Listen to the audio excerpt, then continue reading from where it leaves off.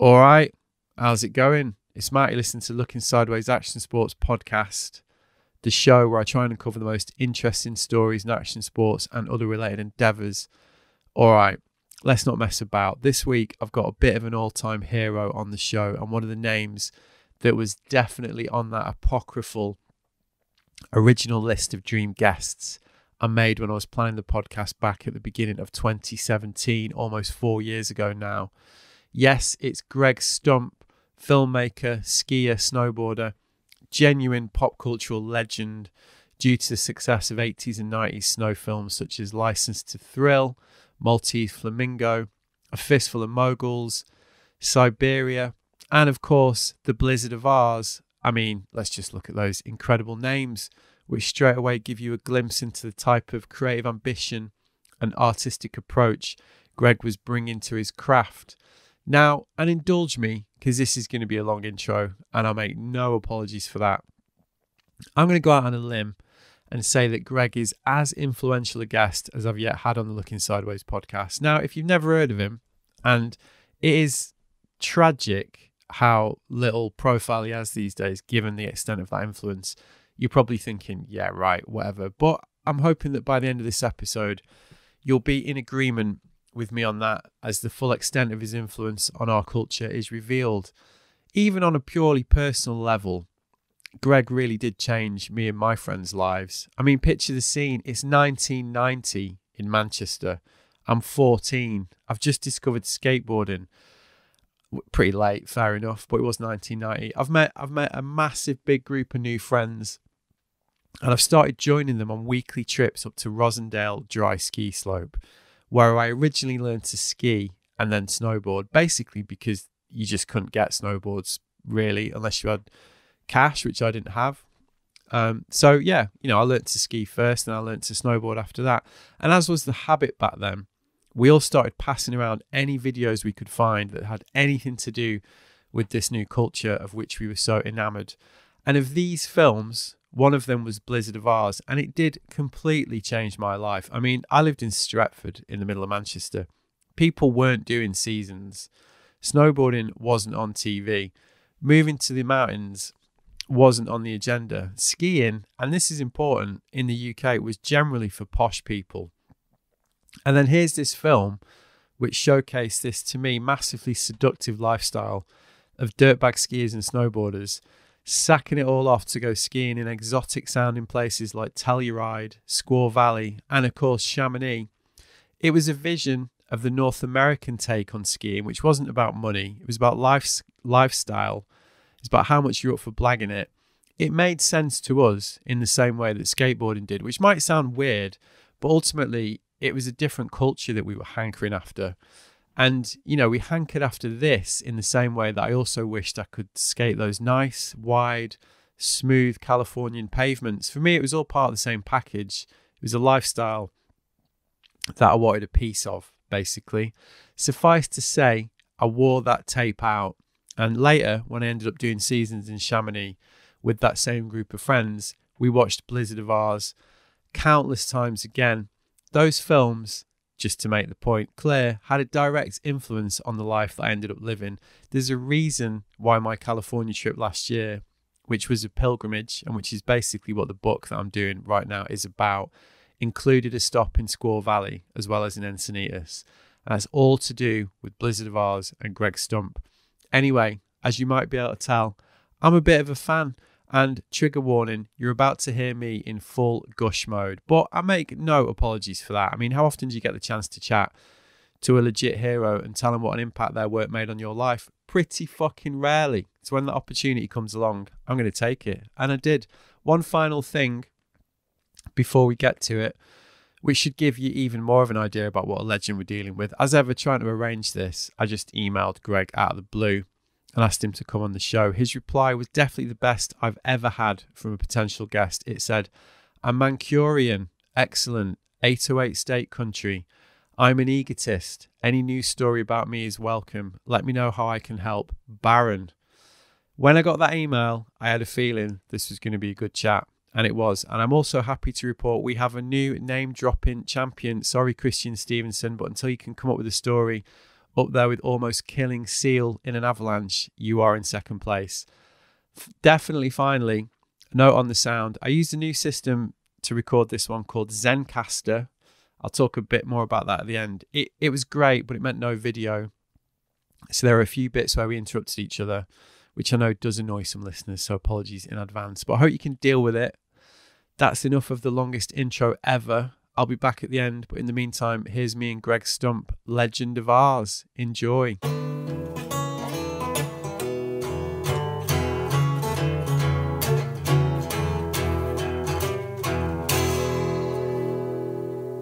So where are you calling from?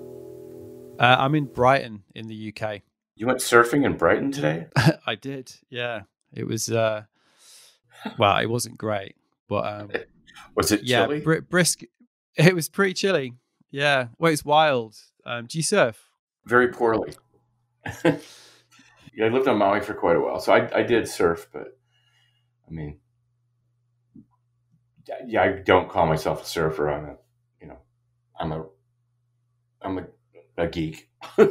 Yeah. So you know where Brighton is, right? So it's up the English Channel. So we don't really get any proper groundswell. We just get wind swell, really. So if you get a big storm in the Atlantic, we get the wind comes up the channel, creates these like junky wind swell waves. So I was surfing that today, probably 50-mile-an-hour wind, I'm going to say. What type of dry suit do you use? So I had like a 5'4" winter suit on today with full. No gloves actually. Don't need gloves at the minute. But boots, hood. I mean, it's a funny scene. I'm going to say there's 80 guys in today, which, it's pretty wild, really, considering how. Sunday morning. I guess it's the weekend, huh? Yeah, exactly. So where are you? You in Wyoming? Is that right? Well, I used to be, but that's just where my phone is. I'm in Central Oregon. Ah, okay. Right. Whereabouts? It's a little town called Prineville. It's about 45 minutes northeast of Bend. Okay. And it's actually really beautiful. It's like high desert with water. And it's just this tiny town, and it was actually a pretty destitute place about 15 years ago. And then 10 years ago, these two small tech companies came here. Right. Yeah, I always forget the names. Oh yeah, Apple and Facebook. Yeah, I think I've heard of them. Yeah. So between the two of them, they've got 2.5 million square feet of data center here. Wow. Okay. So it's kind of cool because we bought at the very bottom of the market, and I've got 2 commercial properties here that we're remodeling, and can't complain. Yeah. I'm getting older quicker. Right. And so is that about, a couple of hours from Portland? I'm just trying to place the geography. Yeah, it's 2.5 hours northwest. If we dive northwest, so we're southeast of Portland by about 2.5 hours. But it's a really beautiful drive. I mean, you don't even hit a stoplight until you get, into the suburbs of Bend. I love Oregon. I was there a year ago, and I was in Portland actually doing some podcasts. I was there for a week. If I'd have known you were there, I would have driven 2.5 hours to try to come and do it in person. But for some reason, I didn't think of that at the time. But I spent a week in Portland, and then did the drive to the coast. Went for a surf, and yeah, it was stunningly beautiful, isn't it? Did you have good weather? You know what? We had really, really good weather.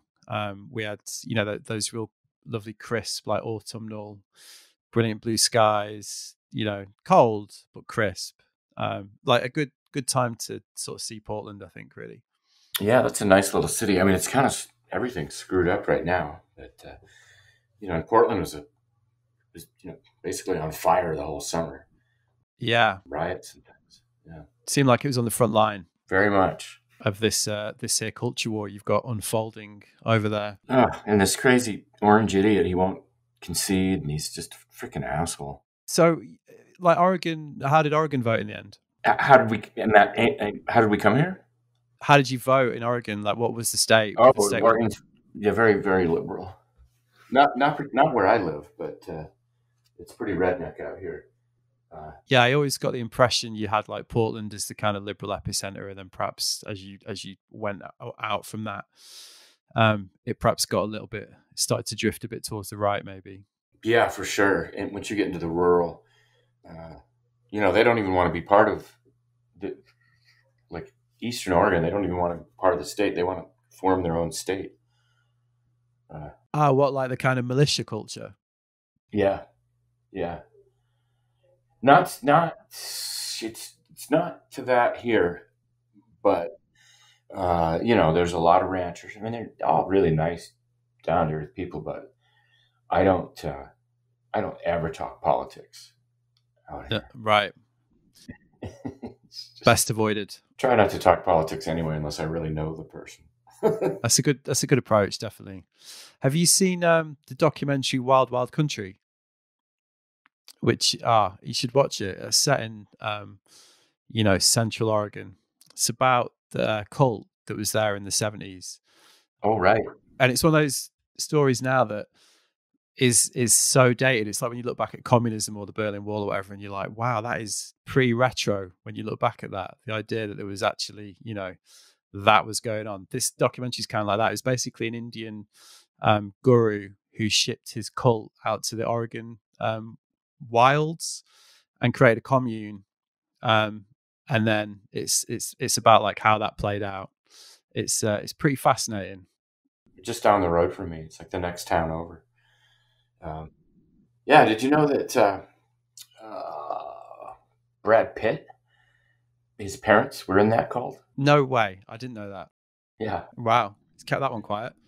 Yeah. You've seen Once Upon a Time in Hollywood, right? Yeah, I love that film. I thought it was great. It's great, isn't it? I actually saw it twice in the movie theater. I liked it so much. Yeah, so good. So good. I thought the ending was brilliant as well, because I really wondered like how they were going to obviously handle the whole Manson family element to it. And I just thought it was so well done. I just always find that with his films, though. I enjoy all of them. Yeah, I think he's my favorite. Yeah. My favorite director right now. He just doesn't miss. No, definitely. Well, he's just got that unique aesthetic as well, isn't he? Everything is like just complete standalone, which is brilliant.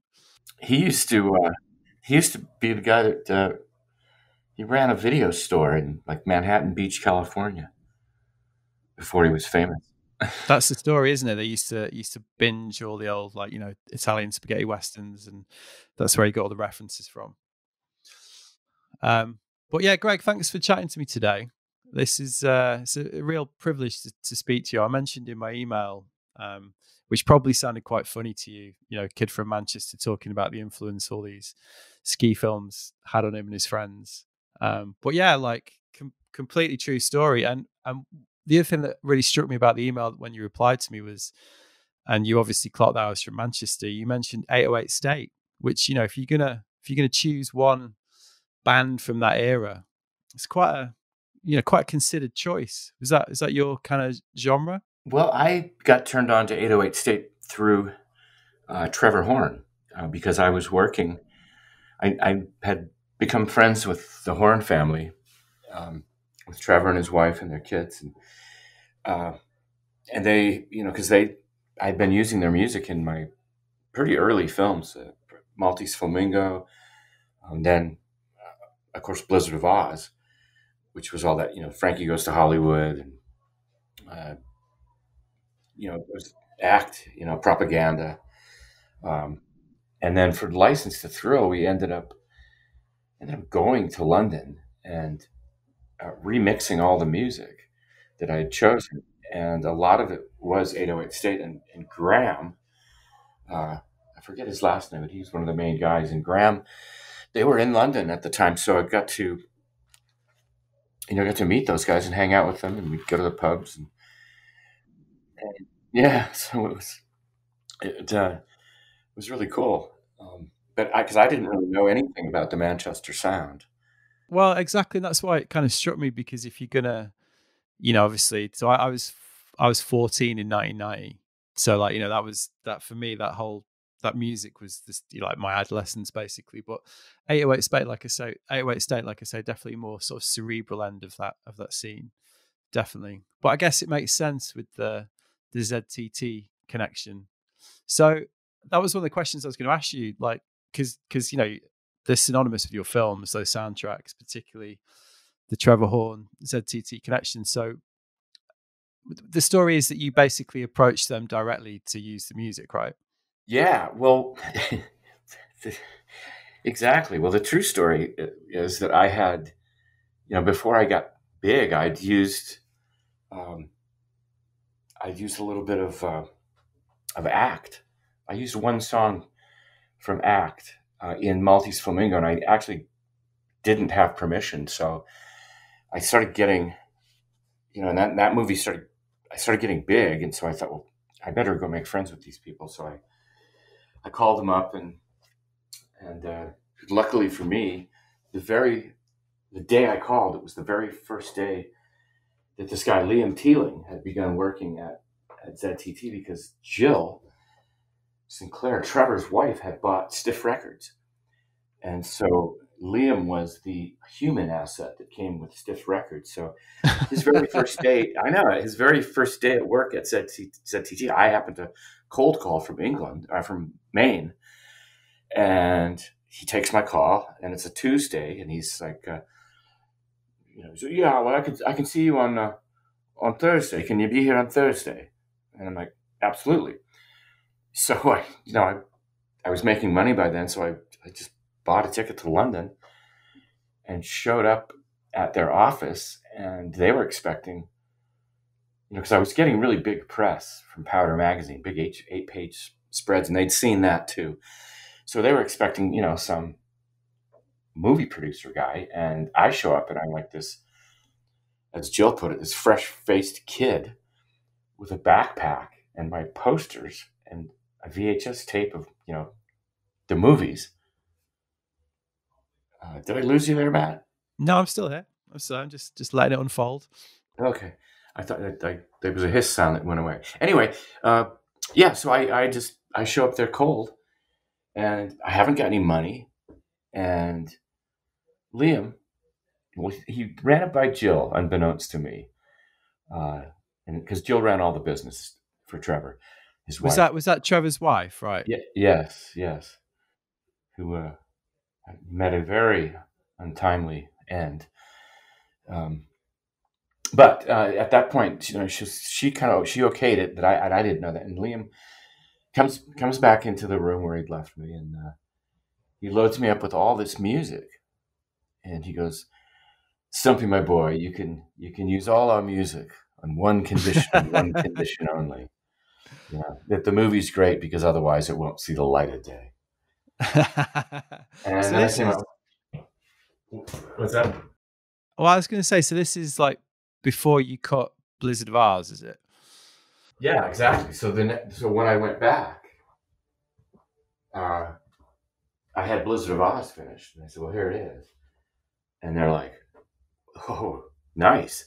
And the really great thing was that record sales in England, or in America rather, from Act, Propaganda, and it was just Act and Propaganda at that point, and some of the Frankie stuff, but in particular Act and Propaganda, because they were completely unknown in the States.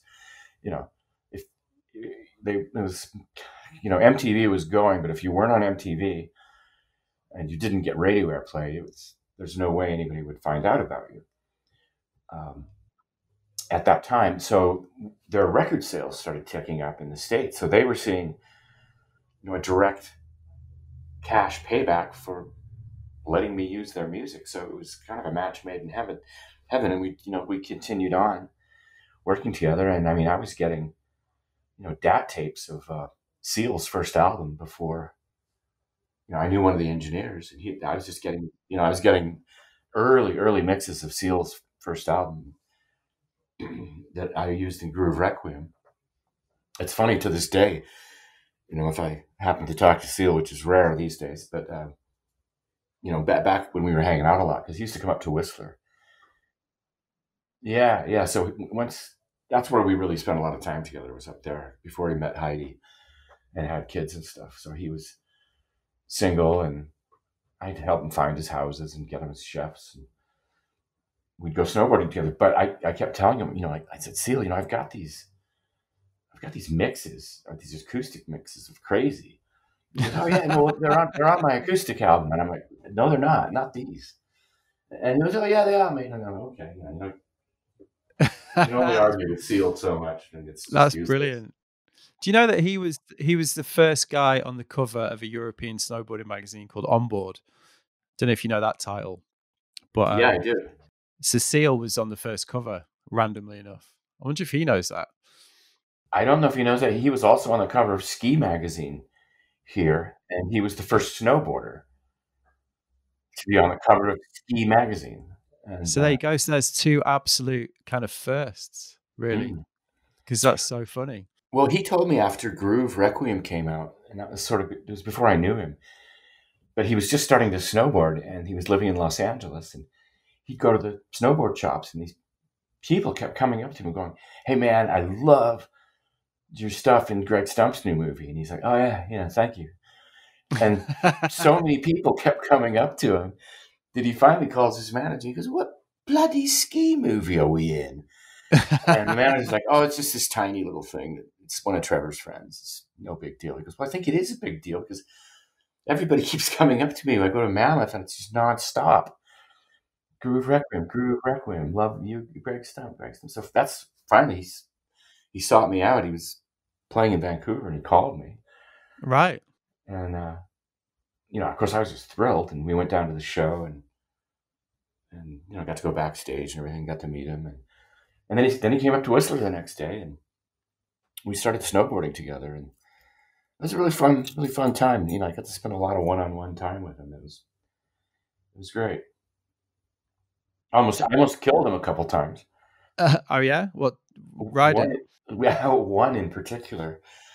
Oh God. It was this really wet, big, deep, powder day. Probably 2 or 3 feet of big, wet, avalanche-y snow. And I say to Henry, you want to go for a hike? And he's like, yeah. And so the ski patrol, they let Henry and I go up because it's me and Seal, and they're like, you got an eye on him, right? And I'm like, yeah. Got it. So we hike all the way up the top of Whistler, up this cat track, and by the time he gets up there, he's pretty beat. He's a big boy, and he's got hard boots. And anyway, there's nobody up there. And when I get to the top of this one bowl, and I slide into it, and I hear this big thunk, and I'm like, fuck. This baby's gonna go, and they'll never find us till tomorrow. So I'm like, Henry, you got to follow me. We have to go over to those rocks over there. We have to hug these rocks. But why? I want to ski the powder. I want to ride the powder. You have to come with me over here. And it's just murderous keeping, because you're side slipping down, probably 1,000 vertical down the edge of this bowl. And we get to the bottom, and he goes, why didn't we ski it? I said, because that thing was going to slide on us. I didn't really understand it. Yeah, I was going to say probably, because I think I've definitely had a few of those situations where you've been with friends that just like blissfully unaware of, what's actually going on, and you just kind of concentrate on getting them down. No, and then he was so tired that we got to these places where you have to straight run it to, make it across this frozen flat pond. And I'm like, Henry, you really carry your speed. And I went first and carried my speed and got all the way across. And of course he fucking does, a triple cartwheel right before hitting the pond. So now he's got a post hole up to his nads. Yeah. With his snowboard off. Definitely make you more tired. Oh yeah. He's just, he's a big boy. And so he's post holing it and just had the shittiest freaking time.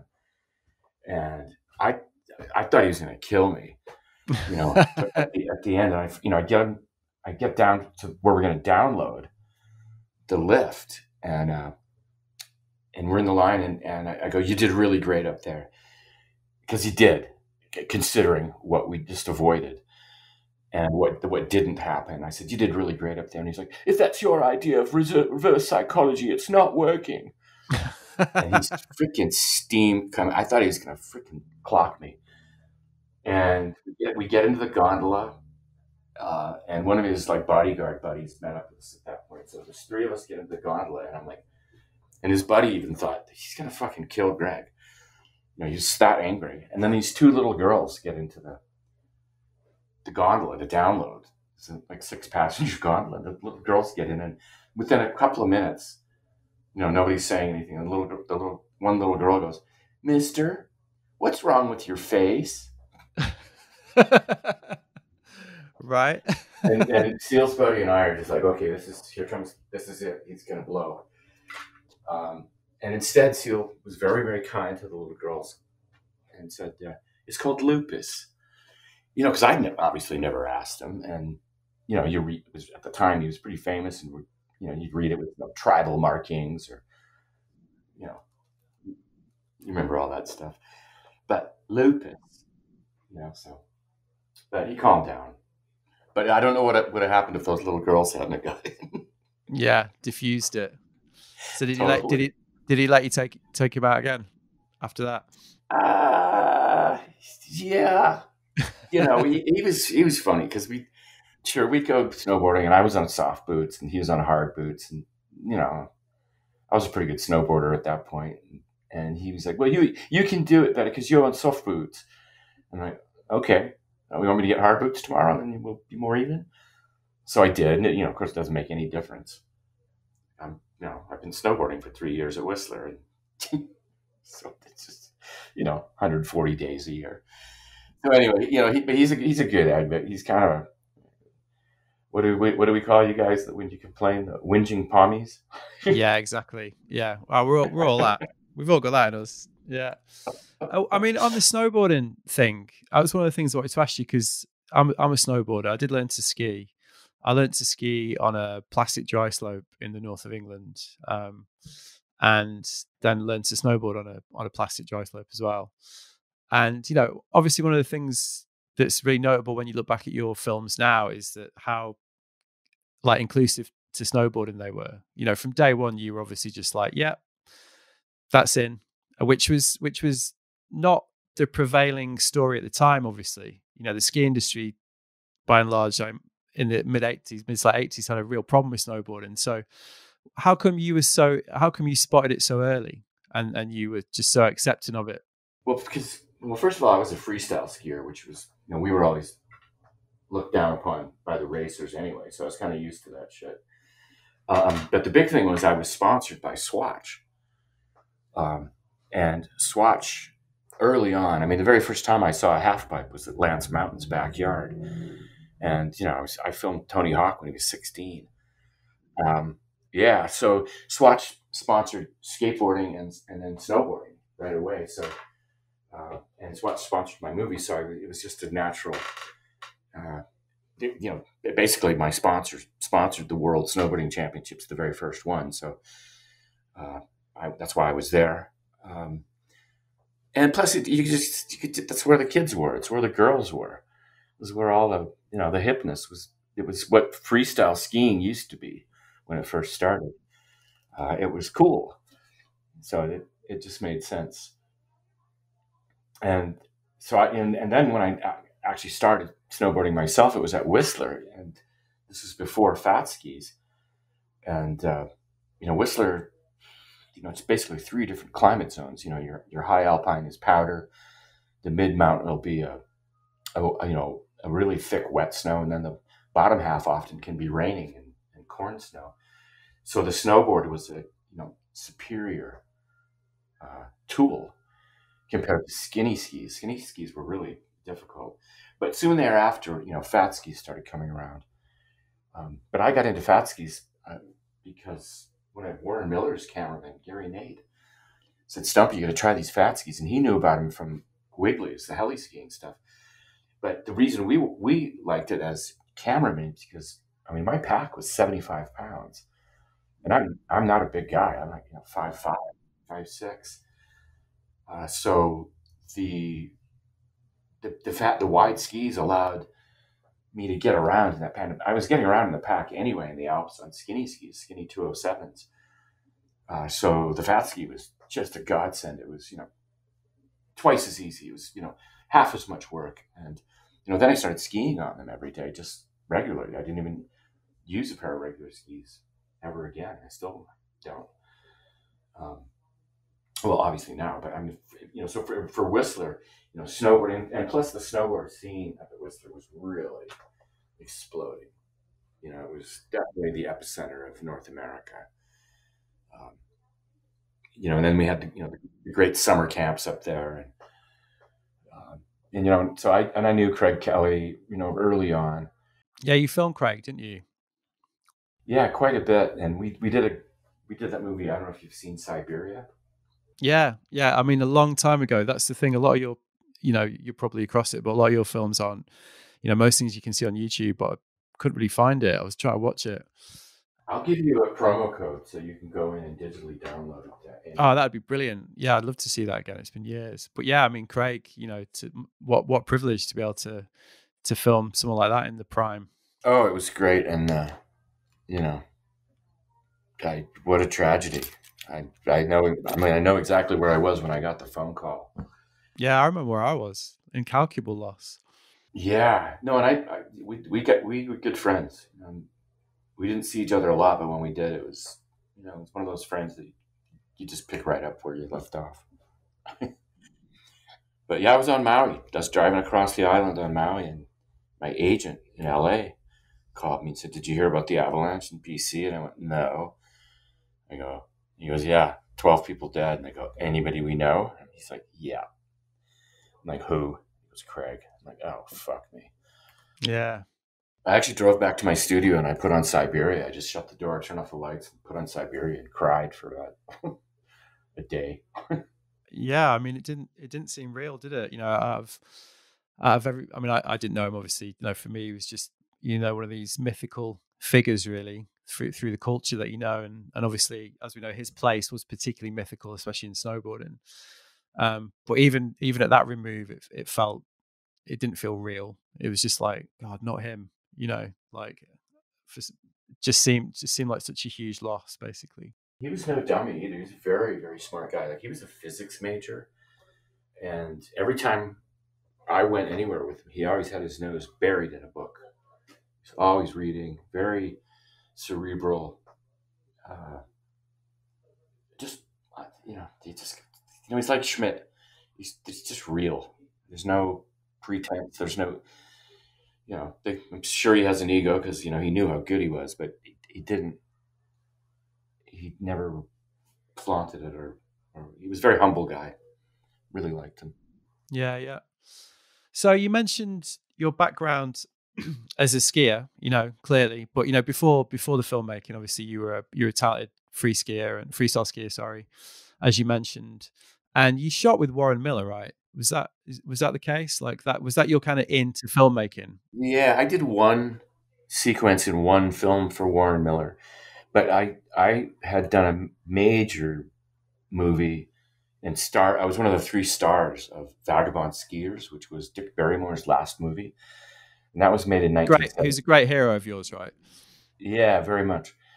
And but I mean, I scammed my way into the Warren Miller movie because I knew I was going to try to make a ski movie that year. So I thought, well, what better way to promote myself than to get into a Warren Miller movie? And I know I did, and actually in Ski Bum, the Warren Miller story, because once I started getting big, and he realized what I had done, that I tricked him.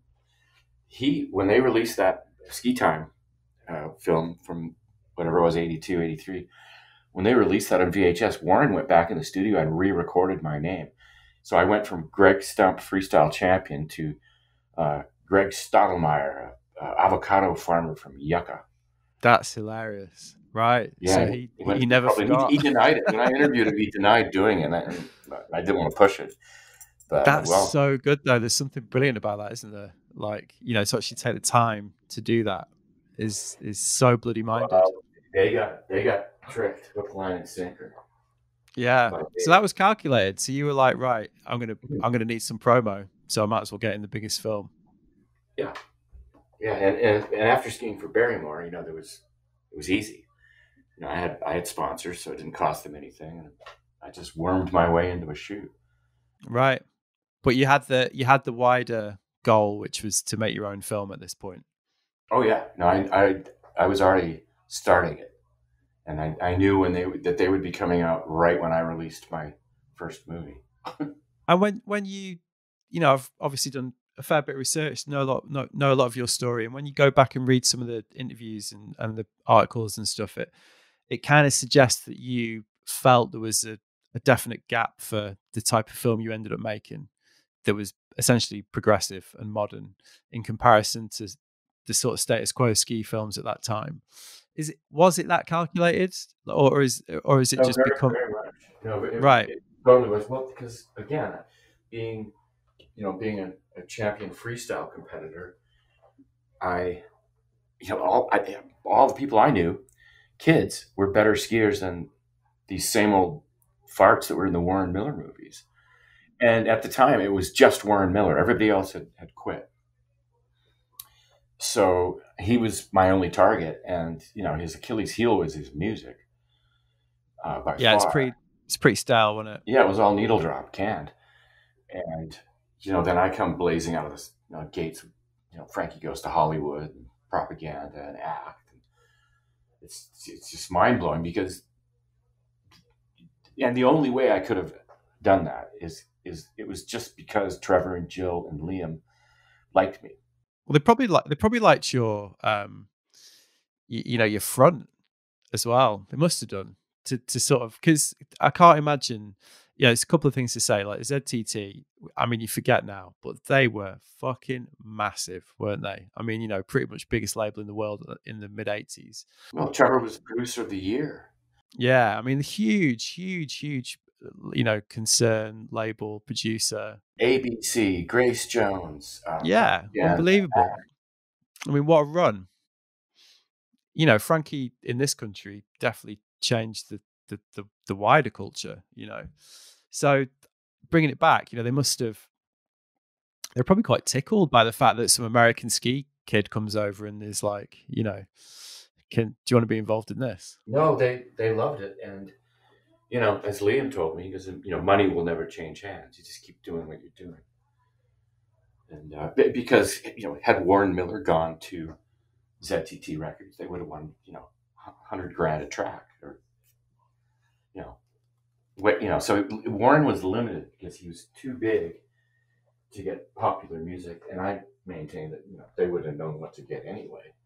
Because even when his son bought the company, and then they started, doing what I was doing and getting music, they still, I don't know how they managed to pick these horrible songs, but they picked, they'd have these artists they were working with, and they just still pick these fucking duds of music. So you can lead a horse to water, right? Yeah, right. Exactly. Joe and Trevor and Liam, they were very, very proud to have music in my movies, and and then my stuff started taking off in Europe, and then they're just tickled pink, and Trevor and his family, they used to come to Whistler too, and they'd rent a house. And, yeah, it was great. I mean, I remember sitting on the lift many times with my dad and Trevor.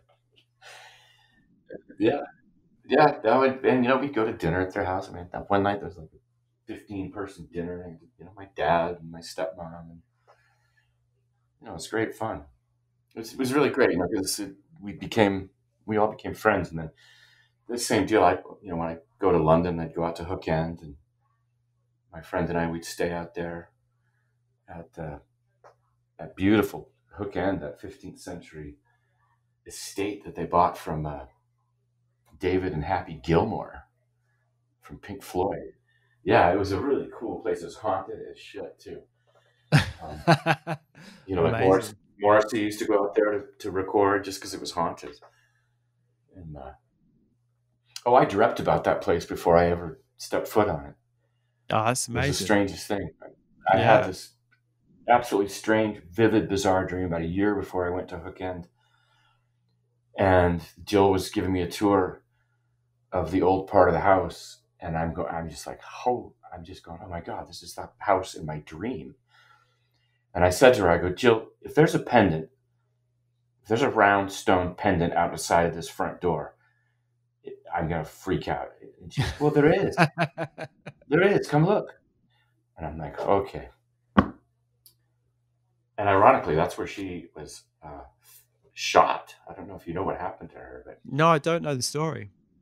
yeah, her son was target practicing with an air rifle, and she somehow he didn't. I don't know. Didn't see her something, but she got hit right in the aorta. Oh God. And basically went into a coma and died 8 years later. But she lived in a coma for 8 years. Just a miserable, horrible end. Oh, what an awful story. Yeah, no, and she was a really good friend of mine. People used to joke with me. They go, Jill doesn't have any other male friends. Right. Other than you, because she was just feared in the record business. She was very, very feared. I mean, Frankie eventually sued them. Holly Johnson. Yeah, well, it all kind of in the classic music industry fashion, all got quite bitter, didn't it, by the end? Yeah, but Jill she'd sign. When they signed Frankie, they're completely unknown, and there's nobody in that band that played a single instrument. The only thing from that band is Holly Johnson singing. The band's Trevor Horn and Steve Lipson, and I forget the percussionist's name, Louis Jardim. And then it was like when Frankie went on Tops of the Pops, they had to rehearse them for a week so that they could pretend to play their instruments. Wow, that's hilarious. So when I've got a geeky one about the process that when you were using this music then. So because I rewatched Blizzard of Aaahhs a couple of nights ago. And again, one of the things, and it's got to be a good decade since I've watched it, but one of the things that really stands out is just how well the music fits. And if you look at the Chamonix section, if you look at the Couloir section, like Warriors of the Wasteland, like the way you've cut it with the music is so like amazingly well done. And it's still, like I say, today you watch it, it still works. I actually sent it to a friend of mine who'd never seen it, and he was like, "What the fuck is this?" Like it has that effect. Yeah. So like what was coming first? Were you doing the classic, like going away, getting loads of footage and fitting it afterwards, or did you have the track in mind and then you put the footage around the track, if you know what I mean? Like how did the process work? Well, Blizzard was my fifth movie, and the first four movies, because I was a radio DJ, so I had quite a bit of experience doing audio production. So the first four movies, I actually made the entire soundtrack of the film, my narration, everything, and I was unable to, I couldn't change it because it was all linear, and I just pasted pictures to it. See, that went first. So you had the voiceover and the soundtrack. That was the starting point, basically. At first, the first five movies, but then by Blizzard of Aaahhs, I was able to afford an offline editing system, so I could actually make multiple edits before I went into the online studio.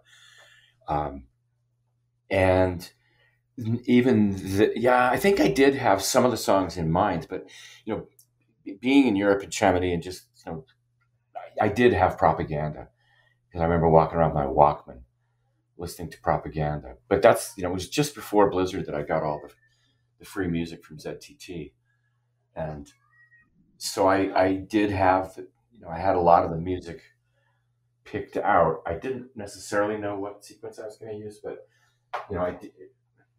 I did know that once the movie got to Europe,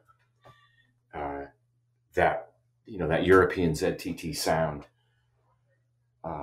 it was perfect, because again, people here in the States, they hadn't heard of any of that music, and they didn't really know. It was so cutting edge that it gave the movie. It really helped drive that movie, the music, for sure. Oh, completely. Yeah. I mean, you say the film and you think the soundtrack, definitely. And the other thing that really leaps out as well, what rewatching Blizzard, is the narrative. I mean, it's got a narrative, it's got a story. And again, the story stands up. And even now, 30 years later, it's still really rare. Like most ski, snowboard, surf, skate films, you can think of a few that have got a narrative that works. but mostly it's trick board. Mostly it's just bang, bang, bang, trick, trick, trick. And, you know, Blizzard like has a coherent narrative. It still completely stands up. Like, I guess it's a similar question. Like, was that something that evolved through the filming, or again, did you have that plan in mind from the beginning? Yeah, and I'd seen a windsurf movie because I was heavily into windsurfing, and I'd go to Maui, and there was a windsurf movie called The Impact Zone by a guy named Jonathan Weston, and he had the athletes talking, and I thought, oh boy, there it is. That's what I'm going to do next. So I was basically imitating a windsurf movie that I'd seen, where the athletes were interviewed very much like they did in Blizzard. So there was a format that I was imitating, and that was this windsurf movie. So yeah, I was definitely on to making the skiers talk, and actually I was so embarrassed of the narration in Blizzard of Aaahhs because it got so big so quickly. When you listen to my French pronunciations, I mean, I just couloir, I just butcher stuff. Well, one of our catchphrases when we lived in Chamonix was Murray Ball at the top of the Aahhhs, Chamonix, whatever it is he says. Like that was literally, I did a lot of seasons in Chamonix, and that was our catchphrase. And the other thing that's hilarious now is Grand Monte being untracked 4 days after a storm. I mean, these 10 minutes these days, but it's brilliant though. Like the voiceover and is what makes it. There's a lot of real sound, like when you hear the ice axe, when you were going through the little tunnel at the top of the Aahhhs, and then, and even Scott Schmidt.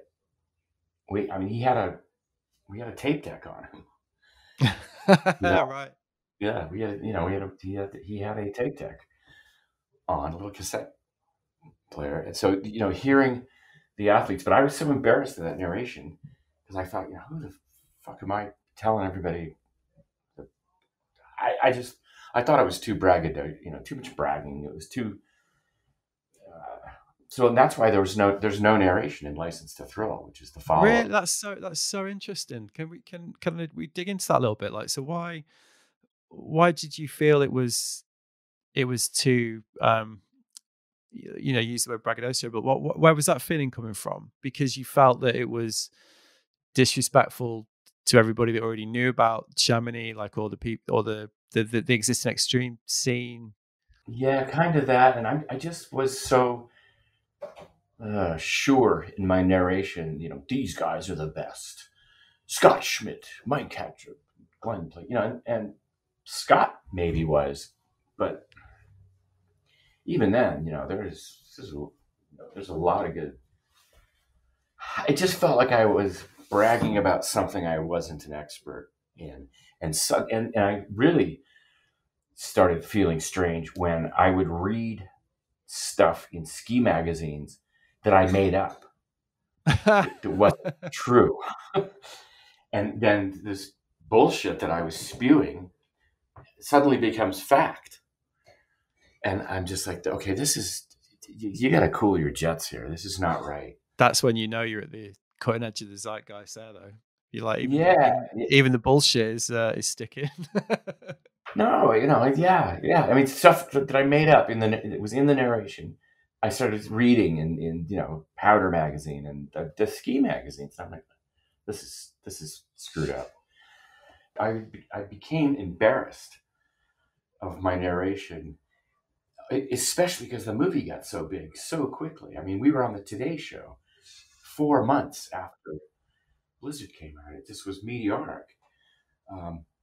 So I thought, well, but it was kind of a blessing in disguise because it forced me to really go because the skiers told the story in License to Thrill. I don't narrate it; they do, and I really liked that. And I kind of went crazy with Dr. Strangelove because I was finally in a relationship with a hot chick and probably smoking way too much weed, and I screwed up that movie. But then I moved to Whistler, and I took 3 years off, and it was the first time in 6 years that I took some time off and wasn't making a ski movie every year, because people were always like, "Whoa, it must be so great! You get to ski all the time." I was like, "No, I don't. I'm on skis, but I'm not skiing. I'm carrying a 75-pound pack and changing cans of film in a black bag with my bare hands on freezing cold pig iron." Um, Yeah, it's not glamorous at all. It's not glamorous no, work. and I'm glad I did it, because and plus we hauled around way more advanced camera gear than Warren Miller or anybody. The Europeans were using it, like Apocalypse Snow people. They were using good cameras, but Warren Miller, they were just using. I mean, their most elaborate camera was an RAS, which is a little 100-foot load. It's a great little camera, but I had an RASR, the 12 to 240 lens, power zoom. It had, my real time was it had a sidecar that was crystal synced. It was real time. So my real time was real, and it was a much more cinematic look that I was getting, but it was because I was lugging all that shit around.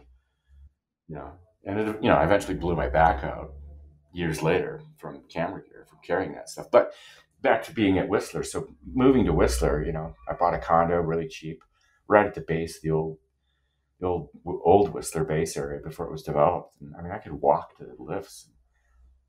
I just skied up, 140 days a year for 2-3 years, and then I got the itch to make a movie again, and I made Groove Requiem in the key of ski with Seal, and then that blows up huge.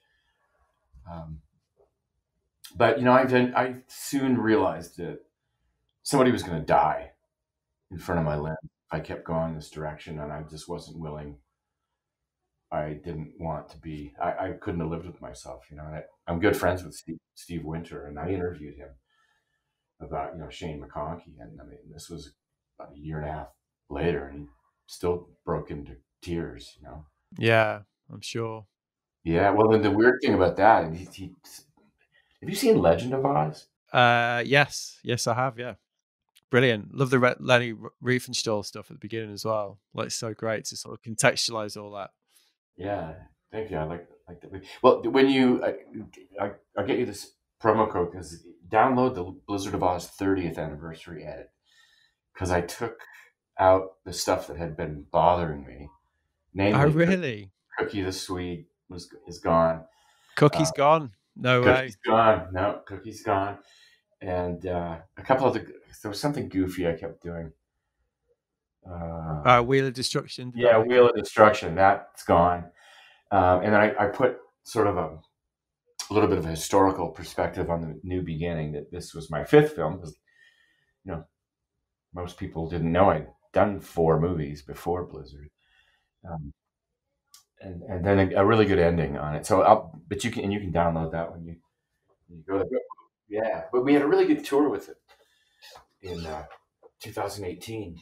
We toured all over the country, and the shows out here in the West were really good, really fun. Well, you must be so proud now, like, obvious thing to say, but the impact, the fact that we're having this conversation 30 odd years later, and it genuinely did have a huge impact on my life, which is wild, isn't it? So for this film that you've made, obviously, I think, again, the story that I've heard you tell is you knew it was good. You kind of knew you had something that was probably going to be more successful than anything that you'd ever done before, but you couldn't have possibly known or guessed at the cultural impact it was going to have. So when you look back now, like, yeah, well, I did know it was going to be big. In fact, when I got back from Chamonix, I sat down with my best friend, and I showed him exactly how the film were to be put together should something happen to me. Like, if I got hit by a bus, he made a deal with me that he was going to put the movie together. This is how he was going to do it, because I did know I had something really big, but nobody else did. Like Scott Schmidt, he'll tell you this day, he goes, "I didn't think there was going to be anything." He didn't think we had enough footage, and we didn't. But that's classic athlete, though, isn't it? No, never got enough footage. Yeah, well, and Scott, he had not filmed with me before because my movies pre Blizzard were pretty goofy, and it was all bump skiing, and it was bump skiing. And he was Warren Miller guy, right? Yes, yeah, but I mean, he'll tell you today that movie did more for his career than all the Warren Miller movies combined. So how how do you feel about that now? That impact when you look back? It's great, I mean, it's fabulous. I think I'm the only one of that whole crew that's not a millionaire. Everybody else, like Glen and Scott, they had made out like they're both very wealthy guys now. And I made money off it, and it still sells today. But I mean, I put I signed the DVDs, put them in the bag, go down to the post office. But no, it's great, and it led to so many things. I mean, I ended up getting a really good agent in Hollywood. I started doing commercial work, which was awesome. It was really lucrative, and I mean, I directed a Super Bowl commercial for Disney in 2001. Wow, there you go. Yeah, and so I ended up having a really good commercial career, but mostly it got me to a place where, I mean, I haven't had a regular job, since I worked at the radio station when I was 20 years old. So, because I started making movies when I was 23, and then once Blizzard came out, it was and you're kind of, or at least in my case, I was sort of the last guy to know that something that was really big. Because I was on to the next thing. Yeah, sure. You were already like forgetting about it and moving on. Yeah, and I didn't like the narration. I didn't think it was that great. It's not my favorite movie that I've made. Yeah, I've heard you say that before. Groove Requiem and Pitex Lies and Duct Tape and Siberia. Fistful of Moguls, even. Fistful of Moguls is pretty good. And that's, because Glen and I split up after License to Throw. We just couldn't stand each other. Well, there's that story pre-Blizzard as well, where it sounds, and again, I'm interested in how true this one is, like that you didn't actually, he was a late addition to the lineup for Blizzard, right? Oh yeah, I didn't want him I didn't want him in Europe on my watch. I was very conscious of not being the ugly American when I traveled in Europe, and that's not just from the ski movies, but I did a semester at King Alfred's College in Winchester, and my father was very involved in his dissertation for his PhD was on the censorship of the British stage, so he was very in with the sort of elite acting crowd. I mean, he went to Laurence Olivier's 80th birthday party, and he had a lot of friends in the British stage scene. So I was in a couple college touring productions in England. So I'd spent a lot of time in London, Winchester. So I was very, once I started making the ski movies, I was just really, really very conscious about nobody on my crew be the ugly American. And so I didn't want Glen there. As in like the loud, kind of uncouth stereotype of an American tourist. Donald Trump in England. Yeah. Just imagine what he would have been like as 20-year-old. Oh my God. Yeah. Enough said. Right, and that was what you were worried about. That was what you were worried about with Glen. Totally, and for good reason, because at that point Glen was, still doing cocaine, drinking like a freaking fish, and he just was a mess. And even in the States, I didn't want him around. I just couldn't deal with it. I just couldn't deal with it because like we'd be at Snowbird, and here I am, I'm at Snowbird. I get comp. They're giving us rooms. They're giving us free tickets. We're their guests, and I walk into the lobby of the Cliff Lodge in Snowbird, and I smell weed.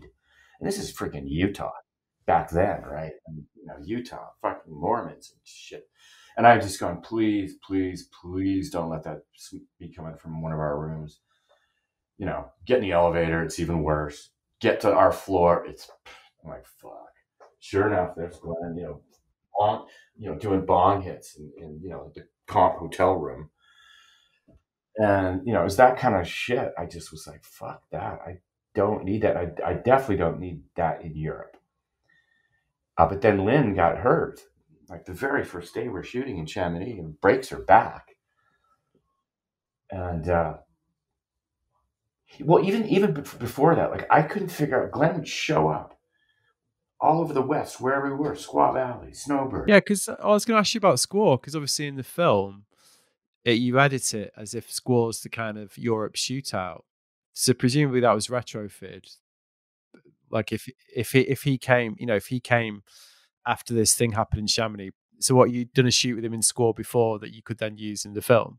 We had shot that sequence already at Squaw, and I wasn't even there. I was shooting something else in Colorado, and Bruce Benedict was the single camera that shoot that day. And Bruce shot that whole sequence.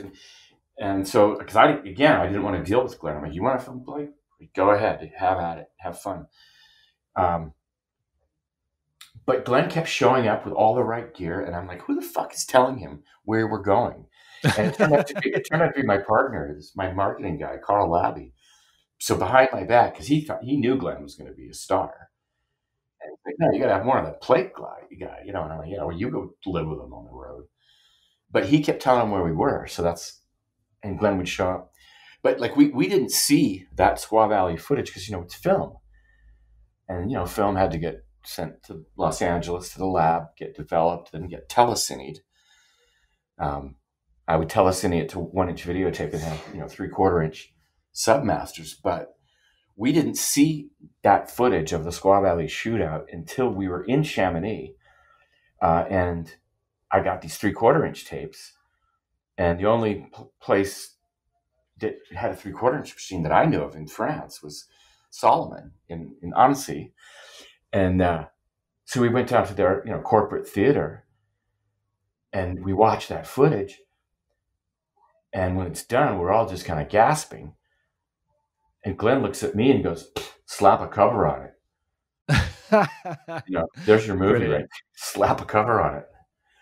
So we didn't see it till we were in Chamonix, but knowing that I had that, in my quiver, in the can, then we're, I retroactively, built the, again, and that's another thing about Blizzard, because the shootout at Squaw Valley, there was no shootout. There was no tryouts. But that's the story, though, isn't it? That's why it's so great. That's what I mean. Like that's what I love about it. The fact it's completely fabricated. But even this makes it better. This makes it even better because, like, people just don't do that. And like, I know I'm repeating what I said earlier, but it still doesn't happen. Or if it does happen, it's just shit. Like, it's so hard to do well. Like to actually to put this type of lasting stamp on a ski or a snowboard film. It's just not easy. So I love that. That's brilliant. So what was he like on the hill, though? Not to make this like the Tell Me About Glen show, but like you've mentioned you had concerns about his professionalism. Presumably, when he was skiing, he was pretty on it. Oh yeah, he was great. He was great, and he instinctively knew how to ski for the camera. Same thing with Schmidt. Pretty well, all my skiers were, because not with Glen, but with my other skiers. Early on, I was shooting on video the first couple of years, so it was a great learning curve because we could watch it all that night. But no, Glen had a feel for the camera. He's a natural showman. He's he's to this day he's just an absolute natural showman, and I'd say about 50% of the shit that comes out of his mouth even now is not true. And I just, and after Blizzard, I just had it. I couldn't. I was like, fuck it, I'm not dealing with this guy anymore. Even after Blizzard, and it was funny. We were at this. We did a screening of the Blizzard 30th at Squaw Valley in 2018 in the spring, and it was a big, panel Q&A thing. And it was me and Glen, Mike, Scott, and Lynn Wyland. And I just couldn't believe it. Glen starts actually taking credit for, Seal and helping launch Seal's career.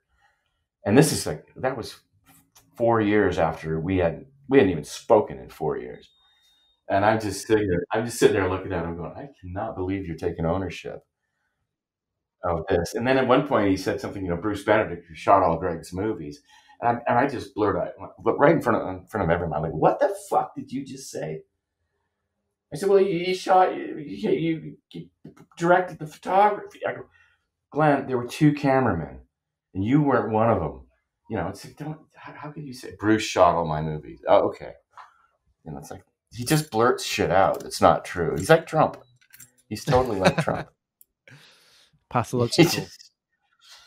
Yeah. He's thankfully he doesn't drink anymore, so he's not, mean and doesn't, fall asleep on your floor and pee his pants. Glen actually at the Maltese Flamingo premiere, he came to my condo in Maine and passed out on the floor with these bright yellow Bad Boy Club pants on, bright yellowy orange, and he pissed himself. And the next morning, there's this huge orange urine stain, but it was in the shape of like a crotch, like zippers and buttons. And that's hilarious. It was hilarious. Yeah, let me tell you. My brand new Berber carpet at my condo gets urinated on by Mr. Plake. I think he threw up out the window of the car at that premiere. I'm just like, God, fuck this. I can't handle it. There is a great story though from that same shoot, Glen.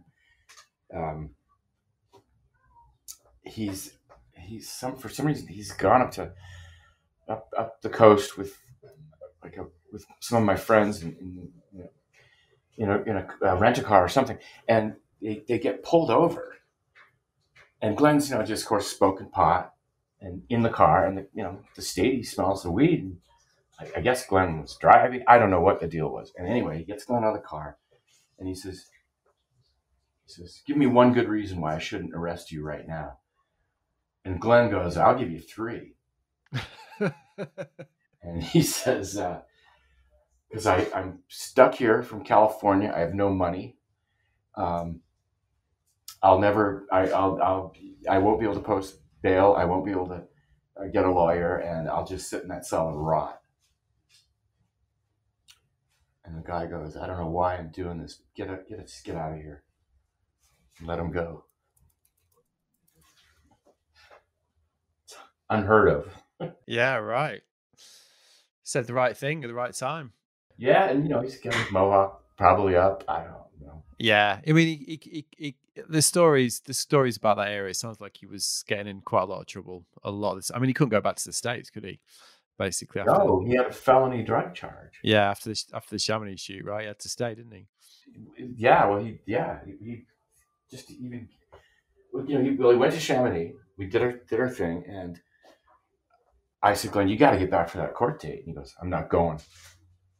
Fuck them, I'm not going. I'm like, Glen, this is your life here. You're making this is really a bad decision. He goes, I'm not going. So I gave him all the cash I had, which is like, $400 maybe. And he stayed there.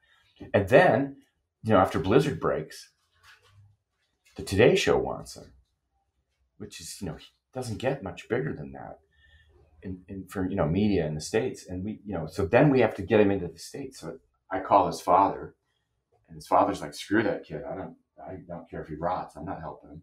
Because we needed $5,000 to hire a lawyer.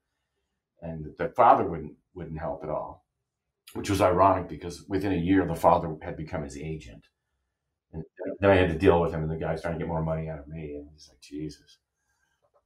Is this the same guy that wouldn't help? Because I spent $5,000 on a lawyer that got it so Glenn could arrive at JFK in New York, not get arrested, do the Today Show, and then go to California to face his charges. And he did time. Yeah. You know? Because he had a possession charge, right? That was the thing. Oh, it was more than possession. He was on his way to trade a shoebox full of cocaine and mushrooms for a new BMW. Oh, well, there you go. That'll do it. Yeah. And he saw Sean Palmer on the side of the road with the flat tires. He pulled over to help Sean. And then, of course, the cops see these two. They pull over and look in Glenn's car and like, what's in the shoebox? Yeah, there you go. So, earlier I was asking you about when you were talking about the voiceover and how you were, a bit embarrassed about it. And I kind of said, was it because you felt like you were overclaiming given the heritage that existed? Because obviously Blizzard in particular, but also the movement that we're talking about is kind of credited with like the whole extreme, thing going like in the newer sense of the world. I mean, not as in extreme skiing sense, becoming like mainstream. But obviously there was a culture of extreme skiing and extreme mountain culture in existence in France, with a lot of pioneers, a lot of forebears. Did you worry about like how it might go down the films? Yeah, that was one of the big things that I was embarrassed about, the narration, because here I am claiming these guys are the best. And meanwhile you got Patrick, what's his freaking name, is dead, and then Bruno Grouvet. Yeah, like the absolute legends, especially that part of the world. Like the people that like pioneered all those routes, all those descents. Like, I mean, because when you look at Blizzard, we're not skiing anything crazy compared to what those guys were doing. Yeah, like real extreme skiers, and so that was a really big thing. And I remember when Blizzard first came out, there was a backlash in Chamonix. Well, like the Americans sort of doing the Valley Blanche and kind of claiming it's like super extreme kind of thing. Yeah, we're, just who are we? Who am I to bring these people over there and claim they're the best, we're the best? But that's so interesting, though, isn't it? Because essentially you packaged it in a particular way that meant, I don't think it's exaggerating to say that like that telling the story in that way has led to the landscape we've got today, in terms of like the new meaning of extreme and the culture that we have now. Like it's almost like those films were the first thing to achieve that crossover success and convey this. Obviously you had like View to Kill, James Bond as a huge thing as well, but what I'm saying, like it definitely changed the narrative, the wider narrative. Oh, absolutely. And it launched extreme, skiing in the States, but even that's not true, because there was these guys out at Squaw, Schmidt, and those guys, they were skiing this crazy steep stuff, before I came along. And so my friend Jackson Hogan put it best. He said, you didn't invent extreme, but you sure poured a lot of gasoline on the fire. Well, it's like it's culture and pop culture, isn't it? Do you know what I mean? Like it's a classic case of a pop cultural moment changing, like influencing the old culture, like in our little world, and that's the power of it. That's why it's so influential. Yeah, and it's true. Once that movie came out, man, I couldn't, fuck, everybody wants to show me how extreme they are. I'm just like, stop it. I'm not extreme. I'm just a camera guy. I'm a bump skier. I'm not an extreme skier. That's funny. Yeah. Oh, fuck. Somebody takes me for a snowmobile ride, and they just want to kill me. Hold tight, Greg. I did that once. I'm like, no, not going to do that again. I'm not Mr. Extreme. I don't need to go 110 miles an hour in a Hummer through the desert. Slow down. Let me out, actually. Yeah. Well, that's also what's so revealing about what you're saying about Glen as well. The reservations that you had about his character, and because obviously at the end of the day, you would try to pull together a huge creative project, which is takes a lot of effort and concentration. There was no big company. There was no Warren Miller Productions, or there was no company. There was me. There was Bruce Benedict was the other cameraman, and then I had a business marketing guy, Carl Labby. So it was just three of us. And as far as the production, I mean, Bruce and I shot in the movie. I did all the editing, found all the music, did the narration, wrote the narration, recorded it, and it was. Yeah, well, it's a lot. That's a lot of work. I mean, that's. Yeah, it was. But I'm in my 20s. Yeah. It was gung ho. So. Yeah. So where'd you find Murray Ball? Schmidt knew him. Oh, right. Okay, so it was like an old hookup. Yeah, Scott knew him from. Scott had he had spent a lot of time in Verbier with Mark Shapiro, and so he knew Gary Bingham, and I knew Bingham a little bit, but Scott knew Mark Shapiro and Ace Cavalli, and did a lot of shooting with them, and so he was aware of Murray. And did you met him and thought he's got to go in? Because obviously you give him quite a role. Yeah, well, I mean, that was really scary to me, like, crevasses and fucking don't fall in a crevasse. Yeah, what? And Chamonix was just super eye-opening for me because I'd filmed in La Clusaz and Les Arcs before, so I kind of knew a little bit about European skiing, but I really didn't know. Chamonix, that was just the North Shore of the world. Yeah, well, still is. Yeah, I mean, to this day, they still don't give a shit. It's like, yeah, go and do what you want. And like you said, the terrain is pretty punchy. A lot of it. It's just not like other resorts, is it? I mean, in North America, obviously, you got Alaska, clearly a different proposition. But in terms of like resort skiing, snowboarding, there's not that many resorts that compare. I mean, maybe Revelstoke, Snowbird. I always thought had some comparable European alpine. Yeah, but it's tiny compared to tiny. Yeah, everything. Nothing. Scale can't compete for sure. Yeah. So I remember when I went to the States the first time snowboarding. That's what really surprised me, just how kind of low and not flat, because obviously there's steeps, but yeah, you just don't have that scale, do you? First place I went, well, this is hilarious. Now that I've said that, well, first place I rode in the States was Vermont, so so definitely not Chamonix. But it was rad though. I look, it's great. It's great to go in because I was, for us in the UK, I was lucky enough to sort of, as soon as we went to snow, that's where we went, French Alps, because for us it's like 8-hour drive or something. So yeah, it's the rite of passage that you do. But yeah, it was always another thing that Telluride, Squaw, they were like really exotic to us. When we watched those films of yours, we were always like, that's where we wanted to go, because it seemed. Yeah, then you get there and it's like, this really isn't that big. Exactly. Yeah, it's pretty flat. Well, when I lived at Whistler, I tell people at Whistler, I go, you could put 10 Jackson holes into Whistler Blackcomb, and you could put 10 Whistler Blackcombs into Chamonix. Yeah, fair. Definitely. And they're like, no way. I go, oh, yeah, way. This is not that big. You want to see big? Go to Cham. Right. So Murray, you felt, so bringing it back to what we're talking about is, comfort zone scenario. Let's get the guide. Let's get the guy that's going to help us. And it just. Oh, we didn't even know how to put harnesses on, or Schmidt did, but like the rest of us didn't. Right. That's funny. Yeah. Yeah, we used to I used to run a snowboarding magazine, and one article we always used to talk about was trying to find Murray Ball, see what he was doing these days. When was the last time you spoke to him?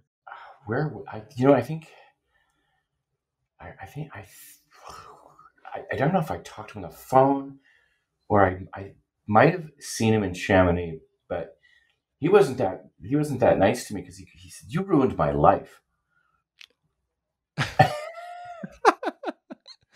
Because again, obviously. Yeah, because again, he was guiding illegally, he wasn't part of the French guide Of course. Of thing. course. So he's in there, he's guiding illegally, and then this movie gets huge, and he's suddenly Yeah. this high Yeah. profile Chamonix guide that isn't even one of the French, no, I don't forget what the union's called. ESF. Yeah, the ESF. They're not going to like that. No, they didn't like it. And so he told me, "But you ruined my life over here." That's funny. To go No high. way. So what are you working on now, Greg? Well, I'm doing a radio show. I'll send you a link to it. Great.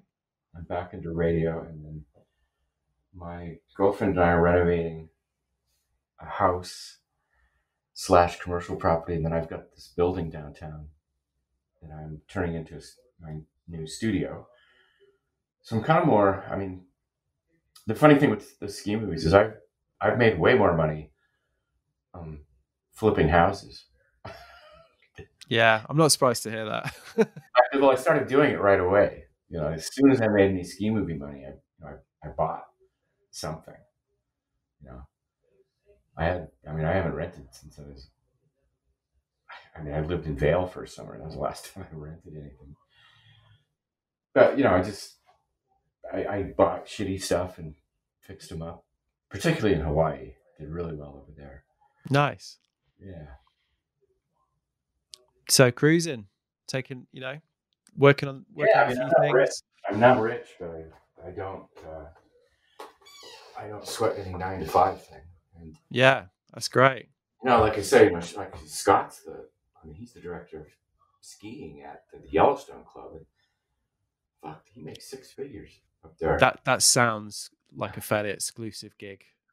Oh yeah, you can't even think about joining unless you got at least 20 million. Right. And you have to apply. You can't just say you want to join. Right. But it's been great because the few times that we've been up there, with Scott, it's carte blanche. I mean, there's no money there. They don't use money. Right. That's when you know you're rich. That's like the Queen. Never carries cash. No. Like at the Yellowstone Club, you'd go to the restaurant, and I felt bad the first day. I had lunch, and it was like a super exotic lunch up on the mountain. There was no bill, and I see the waiter, and I try to give him a tip. He's like, "I can't accept that, sir. There's no tipping here." Wow, that's how rich everyone here is. Yeah. Oh, and it's Bill Gates is there. Right. Wow. I'm pretty friendly with the one of the main owners of the place, and again, he's a Blizzard of Aaahhs fan, but he's a developer out of Boston. Right. But because all those people, they're my age or a little bit younger or older, right in that area, and they're just billionaires, huge, wildly wealthy. So It's been fun when we've gone up there as a guest. Nice to experience that every now and again. Yeah, because that's truly private powder. Yeah, for sure. That place doesn't get tracked up. It's just there's not enough good skiers for one thing. Right. So there are still a few spots if you've got enough money. Yeah, the Yellowstone Club, and then Big Sky's right next door, and that's a great spot. It's a bustling. Yeah, that's. I've got a friend from there actually. She's always saying I should. Yeah, I've never made it that far. That's probably the best ski area that I've seen. There's a place up in Montana, a big mountain that I have not skied. It's supposed to be really good, but probably the Big Sky. Right. And that's another thing that happened as a result of Blizzard is that in Telluride, they would have sheriffs at the bottom of Bear Creek and arrest you for skiing out of bounds pre-Blizzard. Right. Big Sky pre-Blizzard, and the owner of Big Sky told me, he goes, "Oh, well, my dad never would have built that tram at the top had it not been for Blizzard of Aaahhs." Because everyone wanted to start throwing themselves off cliffs and winging it down chutes. Big part of the mountain, the part of the mountain that didn't have a lift on it.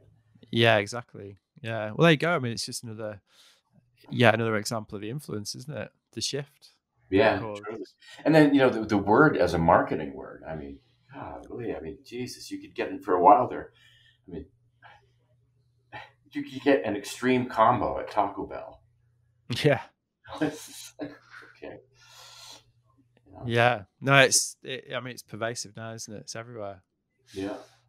So we've been talking for an hour and a half nearly. That's gone really fast. Thanks so much for your time. I really enjoyed this. It's been great. As you can tell, I'm quite a geek about this stuff. So thanks for humoring all my questions. No.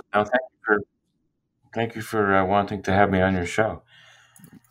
I mean, I guess my final question would be like looking back now, like, do you have a standout memory from those years? Yeah, I think there was one day at the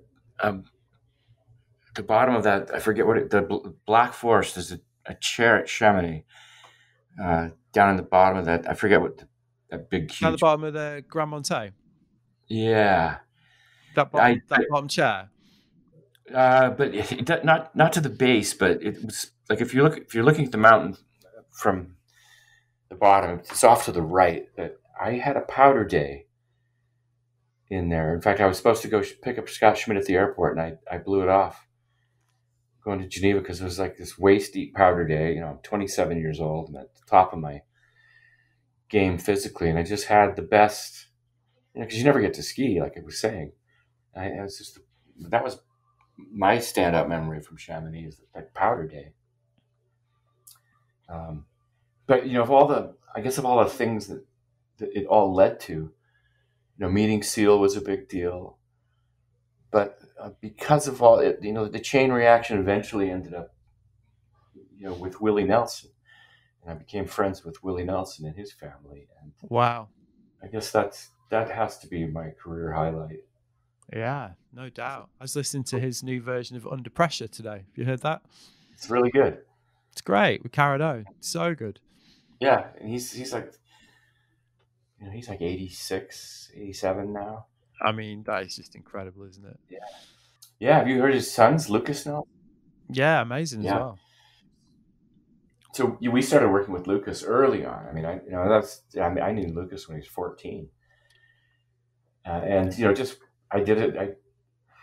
I got to know Willie, you know, and, you know, I used to go to his house and play on poker nights. And I even went to their place in Texas and stayed with them. And great. It was just, you know, that has to be my career highlight, is becoming, you know, friends with him, not just an acquaintance, but friends. Yeah. And then with his kids, especially Lucas, you know, I joke with him whenever his birthday comes up. I go, well, I've now known you for over half your life. So there you go. That was me and Greg Stump, and I hope you enjoyed it. What an absolute privilege that one was. I'm sure you could tell I had an absolute whale of a time doing that. And I'm happy to report that Greg also seemed to enjoy himself enormously. Sometimes I am very, very lucky getting to do this show, and this was one of those occasions. I really love that chat about his own insecurities around the voiceover and the way Blizzard of Aaahhs landed with the original Chamonix Extreme crowd. I mean, it just goes to show you can have an absolutely enormous pop cultural crossover smash on your hands and still suffer from imposter syndrome. That part about repackaging the existing scene, though, and taking it to a new audience in a completely new way, that is completely real. And like I said at the beginning, you can't doubt the huge and lasting influence of that. And the other thing that was massively influential about Greg's take on the lifestyle, which was also something we discussed, is that it was skiers and snowboarders together. Now, back in my previous life, when I was doing a lot of work as a freelance travel writer and writing a lot about snowboarding for newspapers and magazines, which was a great gig, I've got to say, I got to go on a lot of ridiculous press trips, basically where they fly out a load of journalists to resorts or hotels or whatever and say, here you go, here's 3 days, have a good time, and write us a nice article about it. I got to do a lot of those trips, went to some great places. I made a lot of new friends. Among them, many very old school skiers who, some of them have become dear friends of mine. They were forever trying to hype up this ridiculous rivalry between skiers and boarders, which is what they always used to say, which to my mind was just absolute bollocks. I mean, I skied, like I said earlier, before I snowboarded. My entire time riding, I've hung out with, lived with, and ridden with skiers. Any half serious mountain user knows that the whole thing is an absolute joke. And I personally think Greg had a huge amount to do with that crucial and early détente by the way he just accepted snowboarding and threw it in early. Anyway, if you haven't seen the Blizzard of Aaahhs, head on over to Greg's website, www.blizzardsnowstore.com, and rectify that immediately. There are some clips up on YouTube, but really you need to see it all. And also just, support somebody who's had such an influence by spending some money. I know we're not used to it these days, but I think in this case it's probably worth it. All right. Been meaning to get all that stuff off my chest for years, as you can probably tell. Anyway, like I mentioned at the beginning, I used a piece of software called Zencastr for this one. I mean, without getting too techie, remote recording podcasts is a hassle. You do rely on guests having a decent mic or a decent internet connection.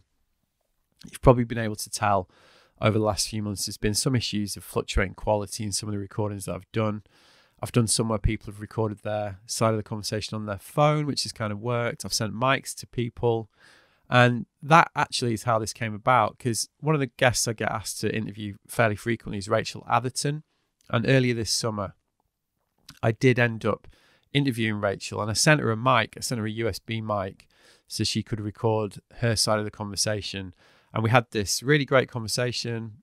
It was an hour and a half long, really in-depth, really quite emotional at points. When Rachel sent me the file, unfortunately, she'd moved around during the interview and she dislodged the mic and it wasn't usable. She's actually been completely ghosted me since then, so I don't think we're going to be able to re-record it, but that's another story. Anyway, my mate Chris at Downtime Podcast asked me how the Rachel Atherton interview went, and when I told him that story, he said, you want to try Zencastr? It's really great. Chris went out of his way, arranged a dummy call with me so that we could run through it and make sure it worked. Got to say, the old podcasters union that is going these days is really great. So thank you, Chris. And if you've not checked out Chris's Downtime Podcast, which is a mountain bike podcast, it's bloody great. Go and have a listen. But yeah, Zencastr, so I used it for this one. I think it worked all right. It has its advantages in that the guest doesn't need to do anything. They just click a link and it records via the mic on their laptop, which is what happened with Greg there. Greg obviously moved around quite a lot during that recording. At one point I did say, can you get nearer the mic? So he does go in and out, but I think it kind of worked.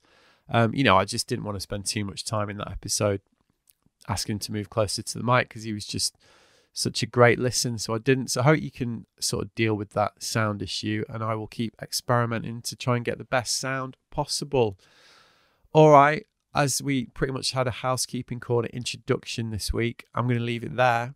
I'll be back next week. But in the meantime, thanks for listening. Nice one.